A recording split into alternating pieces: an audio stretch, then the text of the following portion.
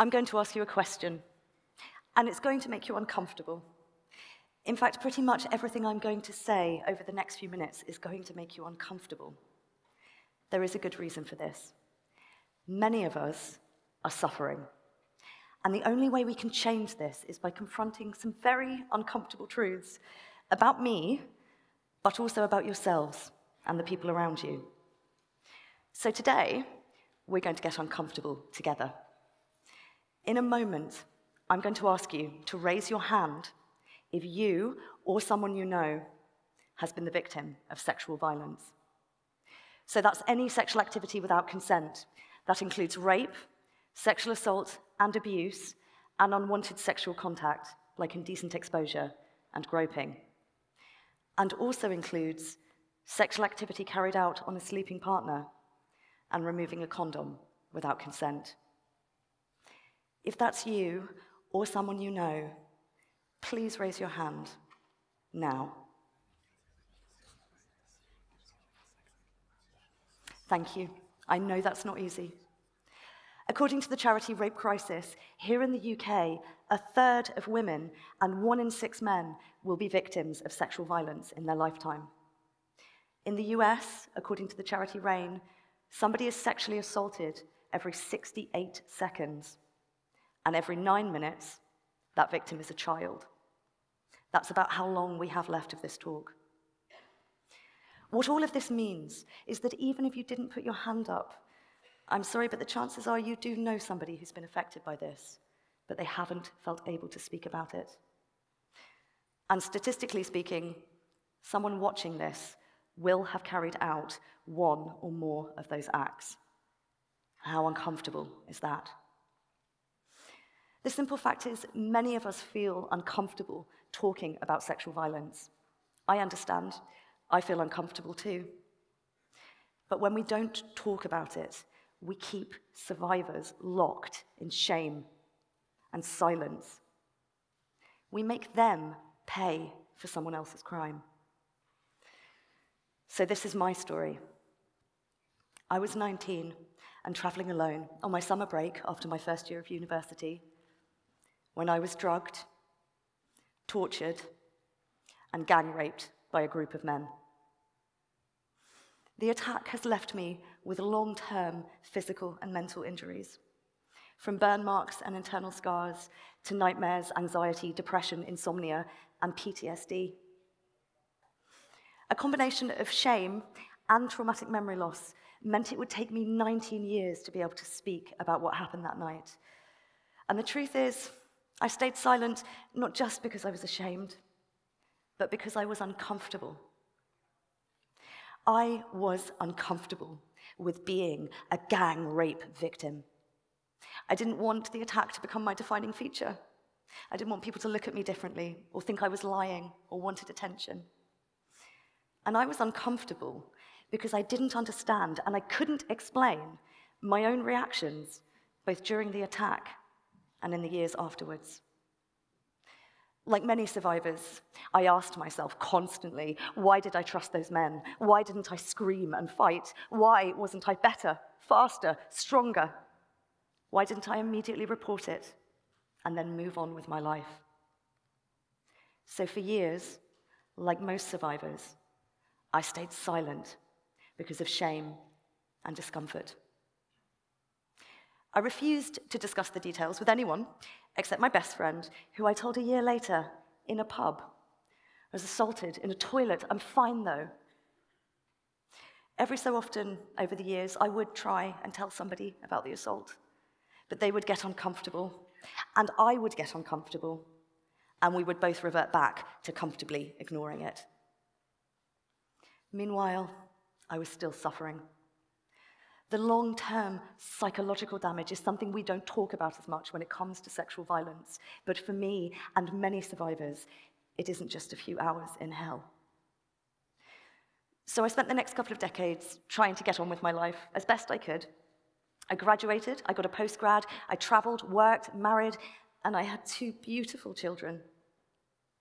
But all the while, I was burying my trauma with drugs and self-harm and other destructive behaviors. Like many survivors, those moments came back to me during dental exams and smear tests. So now vital healthcare made me gag and thrash and cry in fear. Those men came to me in the birthing room when I was fighting to bring my children into the world. The taste of them on my lips, the smell of them filling my nose instead of my baby's sweet scent. Even after all these years, the sound of a belt buckle or the smell of certain cheap colognes can still make me vomit. But what I didn't know at the time is that these are all common reactions to sexual violence. So the uncomfortable truth is that over the years, alongside the joys and the triumphs and the successes, I have also lost jobs and opportunities and even loved ones because of the darkness forced inside me one balmy summer night. Then, age 38, 2 significant events happened that forced me to start speaking out about my experiences. What I've learned along the way is something I really believe can help other people who've been impacted by sexual violence too, which, according to those statistics, it's quite a lot of us. The first significant event happened on a rainy autumn night in 2019. I was driving home, the radio was playing Cher, and she really, really believed in life after love. Suddenly, a car coming from the left hit mine at speed. The driver and the 4 passengers in the other car were all male. As they surrounded me at the side of the road after the crash, I suffered the most devastating flashback to the rape I'd ever experienced. For those of you who aren't familiar with flashbacks, they are an intensely vivid, visceral experience where you relive some aspects of a traumatic event, or you feel like it's happening right now. They are the closest thing a human being can get to time travel. In the weeks and months after the car crash, I had a complete mental breakdown. I suffered a number of common trauma responses, including nightmares and flashbacks. I stopped eating and sleeping, culminating in me considering taking my own life rather than live with the memories. But I am a mum, a daughter, a sister, a partner, a friend. I wanted to live for the people I love, just not like this. So I finally disclosed the details of the rape and its effect on me to a mental health professional, and I was swiftly diagnosed with PTSD. It's very common with sexual assault survivors, the mental health nurse told me. It's amazing you've managed this long.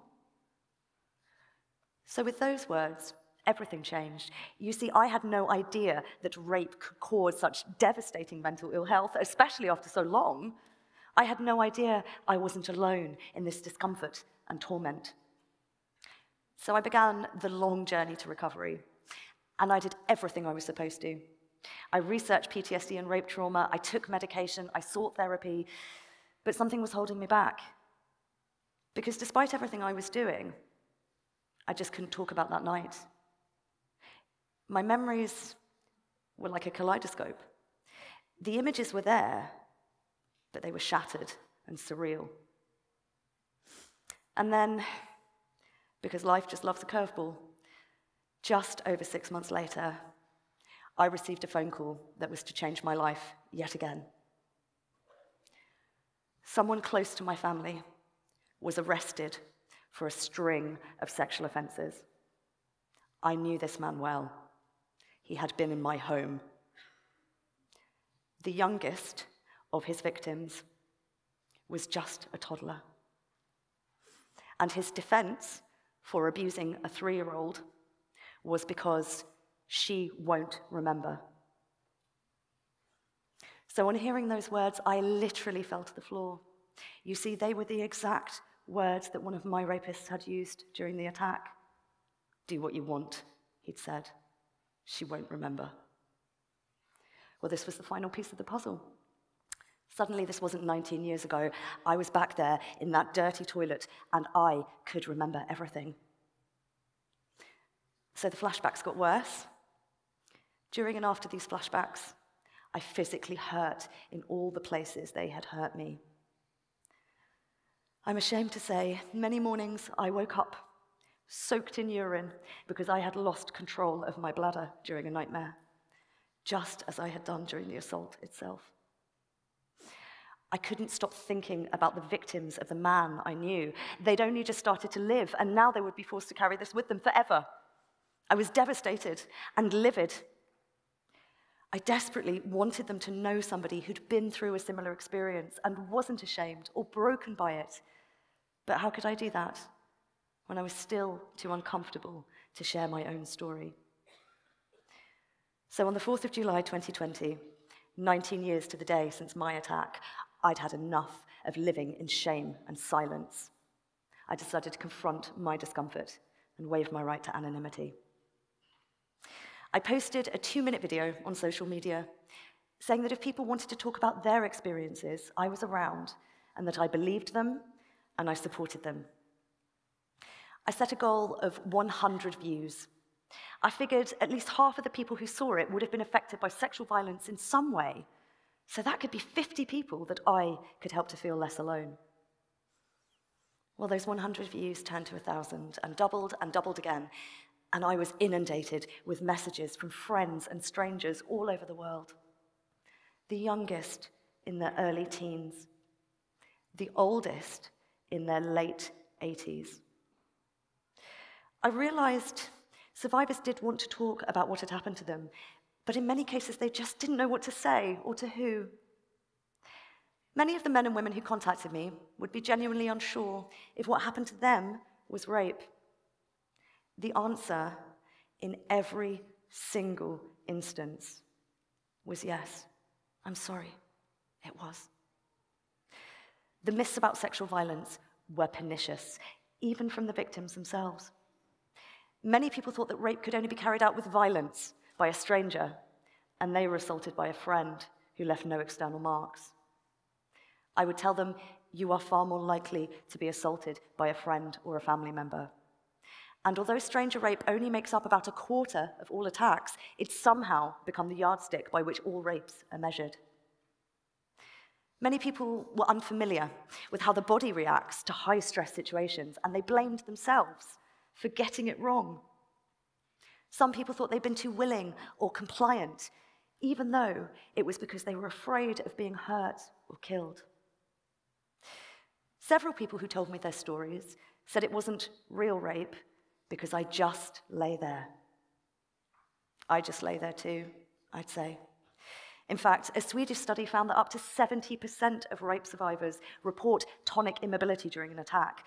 It's just a fancy word for the freeze response. It's a natural biological impulse that's replicated across many species of animal. A deer freezing in the headlights doesn't want to be roadkill. It's not an indication that you wanted it. Others said, I didn't fight back, so who will believe me? Most people don't fight back, no matter what is portrayed in movies and on TV. In fact, if you're drugged, intoxicated, smaller or weaker than your attacker, or if you know them, you're much more likely to show a freeze or a fawn response, like pleading and trying to appear agreeable. These are all evolutionary responses that are designed to maximize your chance of survival. You did nothing wrong, I would say. Many people felt guilty that they hadn't reported it, because what if they've done it to someone else? You are not responsible, I would say. The only people to blame for rape are rapists. In fact, sexual violence, and rape in particular, is the world's most underreported violent crime. Here in the UK, for example, according to the Office of National Statistics, 2/3 of women and 5 in 6 men who are raped don't report. And across the world, most victims will take several months, if not years, to tell anybody about what has happened because of shame and self-blame. You are not alone, I would say. The following year, I released a podcast telling my story and looking at the long-term impact of sexual violence. We discussed rape myths, sexual violence in culture, media, and the legal system, and we looked at those common trauma responses. Again, I was incredibly uncomfortable putting my story out into such a public space. I was worried it was going to impact my job opportunities in the future. And honestly, that people wouldn't want to talk to me once they knew. But my discomfort was worth it, because again, when it aired, I was inundated with messages from all over the world. I really needed to hear this, said one survivor. I thought it was just me, said another. I've never felt less alone.